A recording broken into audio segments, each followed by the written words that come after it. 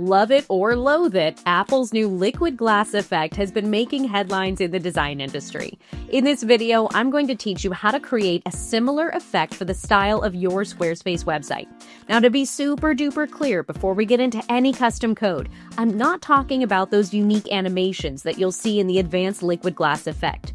What we're doing is using custom CSS to create a slightly opaque background that blurs the content behind a content block.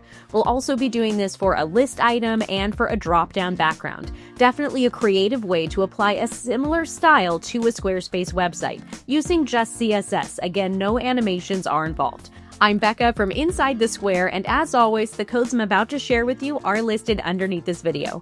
But without further ado, I'll go ahead and share my screen and teach you exactly how to use these codes and how to customize them to make them uniquely yours. Let's get started.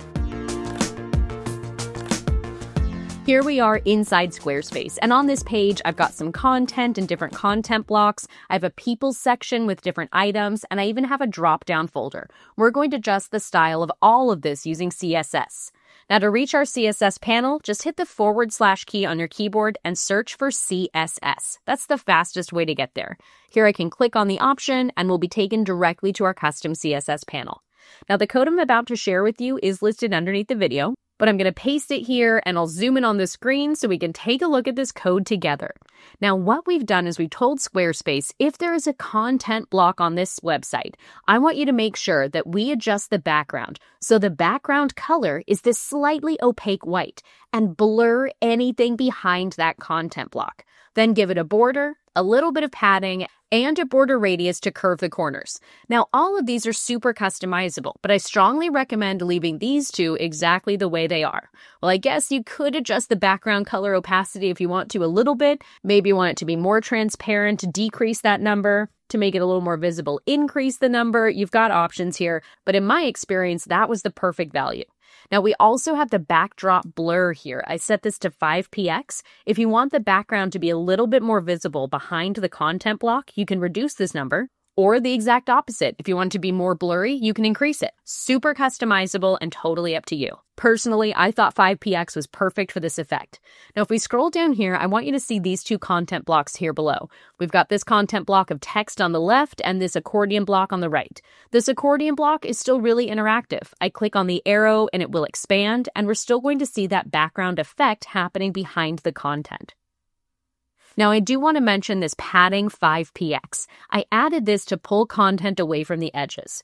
If we remove this line of code, notice how the text and the lines in our accordion block, how everything is just right up against the edge of the content block, right next to that border. Personally, I didn't like that look, so I added this 5px padding across all edges, but you can customize that or just remove it.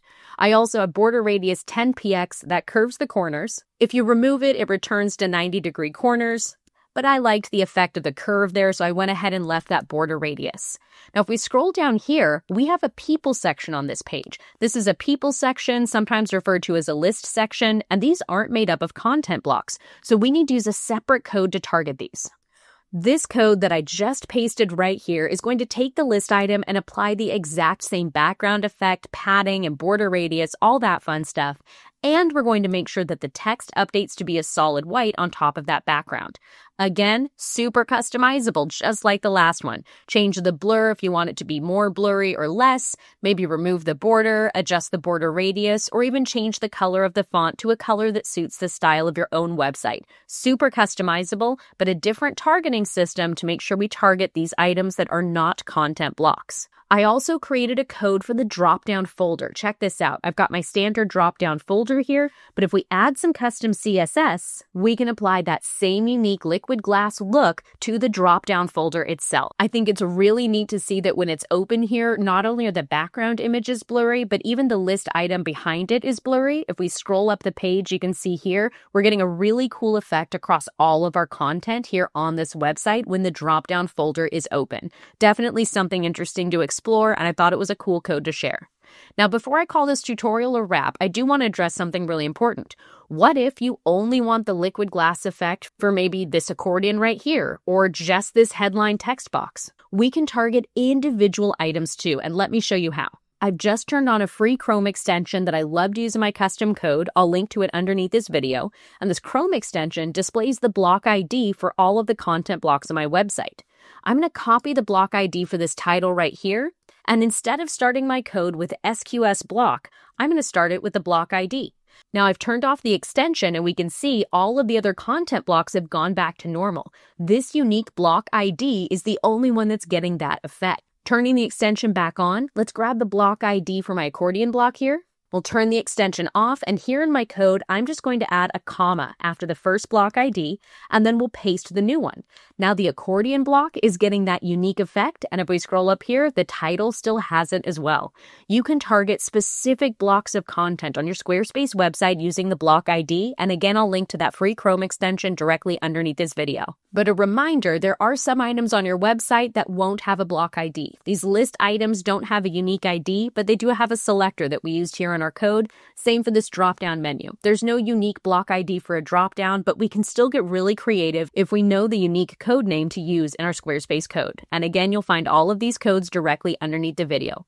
Let's go ahead and select save, and we'll call this tutorial good to go. Underneath this video, you'll find a link to my original blog post with all of the codes that we just used to customize Squarespace. You'll also find a link to that free Chrome extension so you can target specific content blocks and customize them with your own code.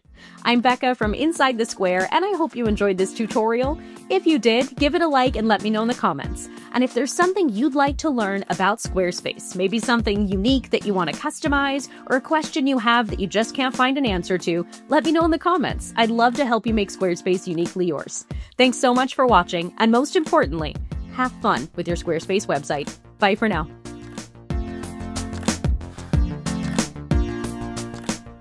Good news, Squarespacer. We finally have an AI that truly understands Squarespace. Meet Custom Cody. Built specifically for Squarespace users and trained on every nuance of the program, Custom Cody is your AI-powered assistant for effortless, expert-level Squarespace customization. Available now at customcody.com.